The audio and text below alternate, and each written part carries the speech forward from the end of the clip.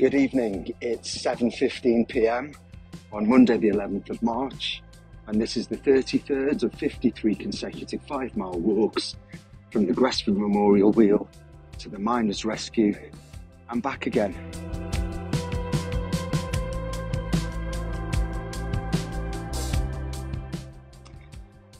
And tonight's walk is particularly exciting because at the halfway point I'm hooking up with Jay, the East Side Hawk, big Wrexham fan who's over at the moment from New York.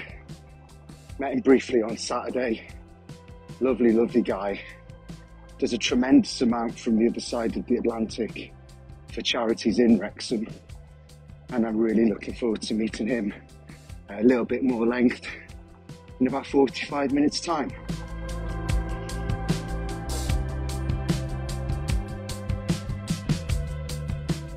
Over the past few walks, we've been looking at accountability with specific attention on the miners themselves, the unions, and the mine manager, William Bonzel. And of course, looking down on all these from above and overseeing the structural conditions of industrial Britain, elected officials in Westminster. That overriding presence lingers this evening as we turn our attention to the Mines Inspectorate, who had the responsibility of overseeing safety in all of Britain's mines.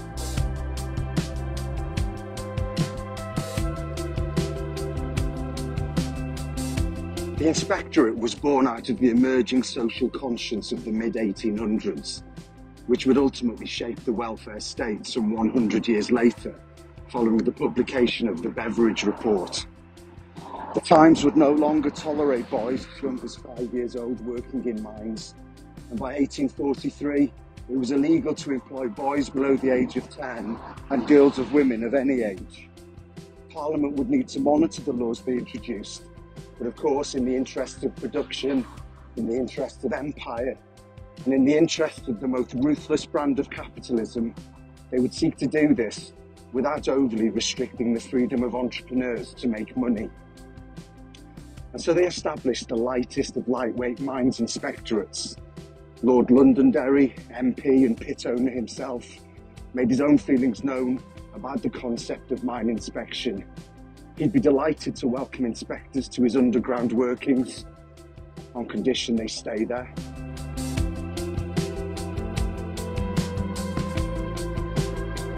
The Inspectorate was so lightweight that the first inspector of mines was the only one, all alone with 2,000 pits to inspect and with firm expectations that he would not venture below ground. I've led schools through a number of Ofsted inspections, and nothing would have made me happier to have left them on the street outside. And so the disasters kept coming and the death toll kept climbing.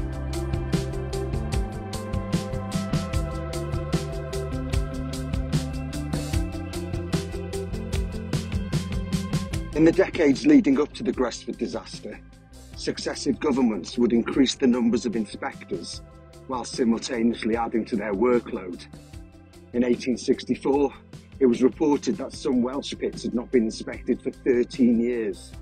The overstretched, overworked inspectorate would eventually be allowed to enter mines at no notice on receiving a complaint or invitation to do so, but they could not demand change, only advise managers on their findings. They could report a mine for inaction, but not enforce sanction, which made the entire system somewhat futile, especially as the mine owners were reluctant to action change.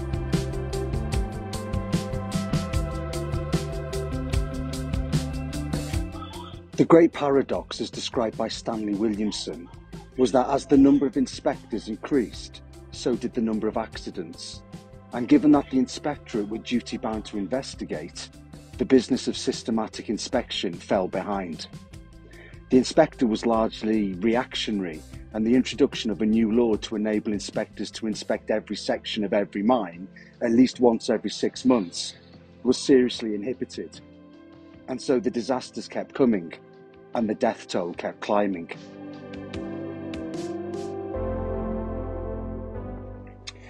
The Chief Inspector overseeing North Wales and a number of other regions at the time of the disaster was William Charlton. He had 2 senior inspectors under him, with only one of them, Thomas Boydell, being attached to Gresford. Boydell had a junior inspector under him, one Percy Dominey, who would become Stafford Cripps's next victim at the inquiry, leading towards what was described as an embarrassing performance. Under gentle questioning from his own superior, William Charlton, Dominey would point an idyllic inspection landscape.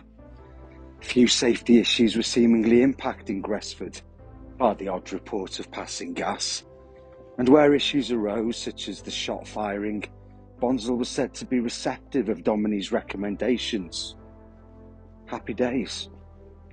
However, by the time Cripps had finished with Dominey, it was revealed that there were key areas of the mine he'd never entered. A failure to uncover illegal shift patterns, key ventilation problems that went unaddressed, air measurements and shot firing records that had remained unread, and reports of gas ignored. Dominey's superior, Boydell, and his boss Charlton himself also faced questioning, and they too were exposed for not carrying out their full responsibilities in relation to Gresford, which to all intents and purposes was operating safely and within the law. The system of inspection had failed Gresford. Cripps described it as farcical, and when the disaster struck, just a stone throws away from where I am now, it was the latest to be added to the list of mining tragedies, and the death toll kept climbing.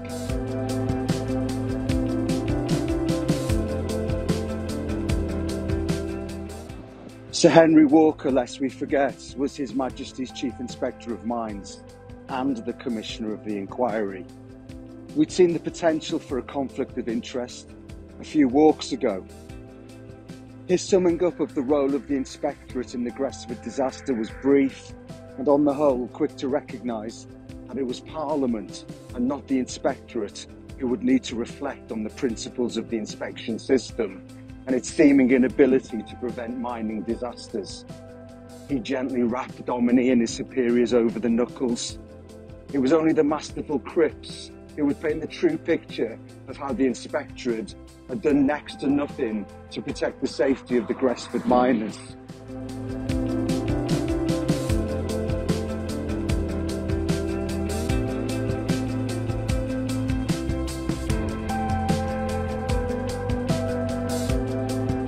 This walk was dedicated to Colin V. Maggs, Albert Mannion, Thomas A. Manuel, William H. Martin, and Samuel Matthias. Tonight's song is Fast Car by Tracy Chapman.